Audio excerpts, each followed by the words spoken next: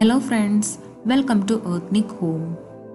നിങ്ങൾ എൻ്റെ channel subscribe ചെയ്തിട്ടില്ല എന്നുണ്ടെങ്കിൽ സബ്സ്ക്രൈബ് ചെയ്യാനും അതിൻ്റെ തൊട്ടടുത്തൊരു ബെല്ലൈക്കൺ ഉണ്ട് അത് ക്ലിക്ക് ചെയ്യാനും മറക്കരുത്. ഇന്നത്തെ നമ്മുടെ വീഡിയോ എന്ന് പറയുന്നത് ക്യാരി ബാഗ് വെച്ചിട്ട് നമുക്ക് എളുപ്പത്തിൽ അതേസമയം നല്ല ഭംഗിയുള്ള ഫ്ലവേഴ്സ് എങ്ങനെ ഉണ്ടാക്കാം എന്നുള്ളതാണ്. കുറച്ച് പേർക്കെങ്കിലും അറിയായിരിക്കും ഈ ഫ്ലവേഴ്സ് എങ്ങനെ ഉണ്ടാക്കുക എന്നുള്ളത്. അപ്പോൾ അറിയാൻ പാടില്ലാത്തവരും കാണുമല്ലോ, അപ്പോൾ അവർക്കും കൂടെ വേണ്ടിയിട്ടാണ് ഞാനിത് ഈ വീഡിയോ ഇട്ടിരിക്കുന്നത്. കുട്ടികൾക്കും ഇപ്പോൾ വെക്കേഷൻ അല്ലേ, അവർക്കും ഈ ക്രാഫ്റ്റൊക്കെ ചെയ്ത് നോക്കാവുന്നതേ ഉള്ളൂ. വളരെ ഈസിയാണ്, അതേസമയം നല്ല ഭംഗിയുള്ള ഫ്ലവേഴ്സുമാണ്. ഈ ക്രാഫ്റ്റ് ചെയ്യുന്നതിന് നമുക്ക് ആദ്യം വേണ്ടത് ക്യാരി ബാഗുകളാണ്. നമുക്ക് കടയിൽ നിന്ന് സാധനങ്ങൾ വാങ്ങിക്കുമ്പോൾ ഇതുപോലത്തെ കളർഫുൾ ക്യാരി ബാഗുകൾ കിട്ടില്ലേ, അപ്പോൾ അതാണ് വേണ്ടത്. അപ്പോൾ എൻ്റെ കയ്യിൽ 2-3-4 കളേഴ്സ് ഉണ്ട്. അപ്പോൾ അതെല്ലാം ഞാനിതുപോലെ സാധനം വാങ്ങിക്കുമ്പോൾ കിട്ടുന്നത് കളയാതെ സൂക്ഷിച്ച് വെച്ചിരുന്നു ഇങ്ങനത്തെ ക്രാഫ്റ്റ് ചെയ്യാൻ വേണ്ടിയിട്ട്. പിന്നെ വേണ്ടത് കത്രികയാണ്. പിന്നെ വേണ്ടത് പശ. നമുക്ക് സാധാരണ ഗ്ലൂ എടുക്കാം, അല്ലെങ്കിൽ ഫെവിക്കോൾ വേണമെങ്കിൽ എടുക്കാം. പിന്നെ ഇതെന്ന് പറയുന്നത് ഗ്രീൻ ടേപ്പാണ്, ഇത് നമുക്ക് വേണം.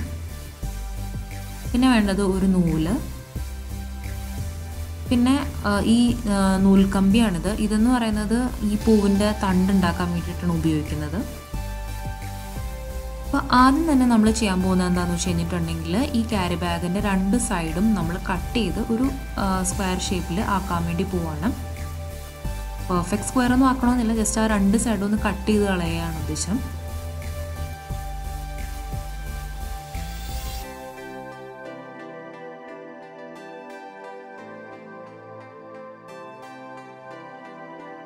രണ്ടറ്റവും കട്ട് ചെയ്ത് കഴിഞ്ഞപ്പോൾ ഇതുപോലെ നമുക്കൊരു സ്ക്വയർ പോലെ കിട്ടി. ഇനി നമ്മൾ ഫ്ലവർ ഉണ്ടാക്കാൻ ആരംഭിക്കുകയാണ്. അതിന് വേണ്ടിയിട്ട് ആദ്യം എന്താ ചെയ്യേണ്ടതെന്ന് വെച്ച് കഴിഞ്ഞിട്ടുണ്ടെങ്കിൽ നമ്മുടെ ഒരു വിരലെടുത്തിട്ട് അത് ഇതുപോലെ ഈ കവറിൻ്റെ ഉള്ളിലേക്ക് കയറ്റി കൊടുക്കുക. അതായത് ഒരു പെറ്റൽ ഉണ്ടാക്കാൻ വേണ്ടിയിട്ടാണ് നമ്മൾ അങ്ങനെ ചെയ്തത്. അപ്പോൾ ഇതൊരു ഇതുപോലെ ഒരു ഷേപ്പിൽ കിട്ടും. എന്നിട്ട് ആ ഷേപ്പ് നമ്മൾ കട്ട് ചെയ്തെടുക്കുക. നിങ്ങൾക്ക് കാണാൻ പറ്റും, ഇത് ഒരു ഫ്ലവറിൻ്റെ ഒരു പെറ്റൽ പോലെ നമുക്ക് കിട്ടി. കുറേ പെറ്റൽസ് കൂടി ചേർന്നതുപോലെ നമുക്ക് കിട്ടി. ഇനി വീണ്ടും അതെടുത്തിട്ട് നമ്മൾ വീണ്ടും ഈ കവറിൻ്റെ ഉള്ളിലേക്ക് നമ്മൾ വെച്ച് കൊടുക്കാം. അപ്പോൾ ഞാൻ പറയുന്നത് നിങ്ങൾക്ക് മനസ്സിലാവുന്നുണ്ടോ എന്ന് എനിക്കറിയില്ല. അറ്റ്ലീസ്റ്റ് നിങ്ങൾക്ക് കാണുമ്പോൾ എങ്കിലും പിടികിട്ടുന്നുണ്ടായിരിക്കില്ല എന്താ ചെയ്യേണ്ടതെന്നുള്ളത്.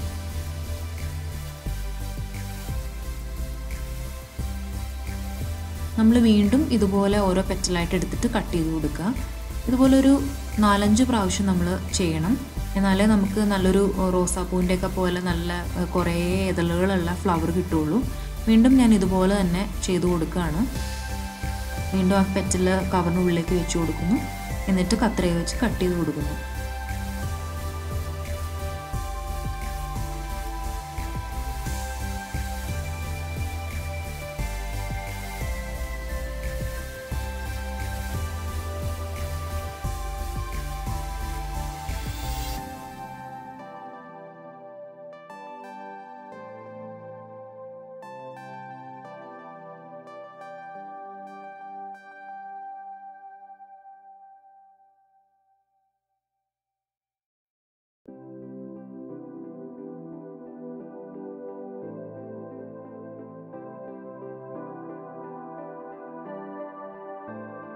ഇതുപോലെ മിനിമം 5 പ്രാവശ്യമെങ്കിലും നമ്മൾ കട്ട് ചെയ്തെടുക്കണം. എങ്കിൽ മാത്രമേ നല്ല പെറ്റൽസ് ഉള്ള വലിപ്പമുള്ളൊരു ഫ്ലവർ നമുക്ക് കിട്ടുള്ളൂ.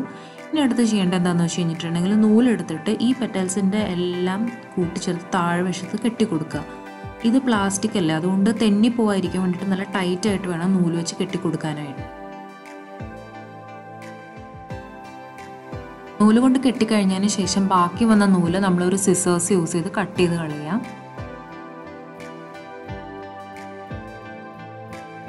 ഇനി അടുത്തത് ചെയ്യാനുള്ളത് എന്താണെന്ന് വെച്ച് കഴിഞ്ഞിട്ടുണ്ടെങ്കിൽ ഈ പെറ്റൽസിൻ്റെ മുകൾ വശത്ത് കുറച്ച് കയറി ഇറങ്ങി പ്ലാസ്റ്റിക് കവർ ഇരിപ്പില്ലേ, അതെല്ലാം നന്നായിട്ട് കട്ട് ചെയ്ത് ഷേപ്പ് ചെയ്ത് കൊടുക്കുകയാണ് ചെയ്യുന്നത്. അതല്ലാന്നുണ്ടെങ്കിൽ ഈ പെറ്റൽസ് നമ്മൾ നിവർത്ത് കഴിയുമ്പോൾ അത്ര ഭംഗി ഉണ്ടാവില്ല, അവിടെ ഇവിടെയും കയറി ഇറങ്ങിയൊക്കെ കിടക്കുമ്പോൾ.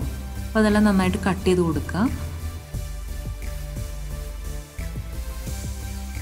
അതിനുശേഷം ഈ ഫ്ലവർ പതുക്കെ വിടർത്തി കൊടുക്കുക. ഒരുപാട് വിടർത്തി കളയരുത്, പതുക്കെ വിടർത്തുക. ഒരുപാട് വിടർത്തി കഴിഞ്ഞാൽ ആ ഫ്ലവറിൻ്റെ ഭംഗി നഷ്ടപ്പെട്ടു. പതുക്കെ വിടർത്തണം.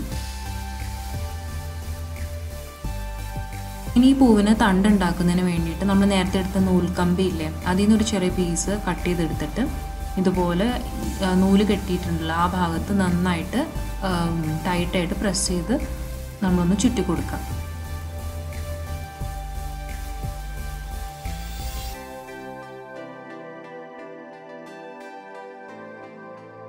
ഇനി കമ്പിയുടെ മുകളിൽ നമ്മൾ കുറച്ച് പശ തേച്ച് കൊടുക്കുകയാണ്. എന്തിനാന്ന് വെച്ച് കഴിഞ്ഞാൽ എൻ്റെ ഗ്രീൻ ടേപ്പിന് അധികം പശയില്ല. അപ്പം പശയില്ലാത്തതുകൊണ്ട് ഞാൻ ഈ കുറച്ച് പശ ഈ നൂൽക്കമ്പിൽ തേച്ച് കൊടുക്കുകയാണ്. എന്നിട്ട് അതിന് മുകളിൽ ഈ ഗ്രീൻ ടേപ്പ് പതുക്കെ ചുറ്റി കൊടുക്കുകയാണ് ചെയ്യാൻ പോകുന്നത്.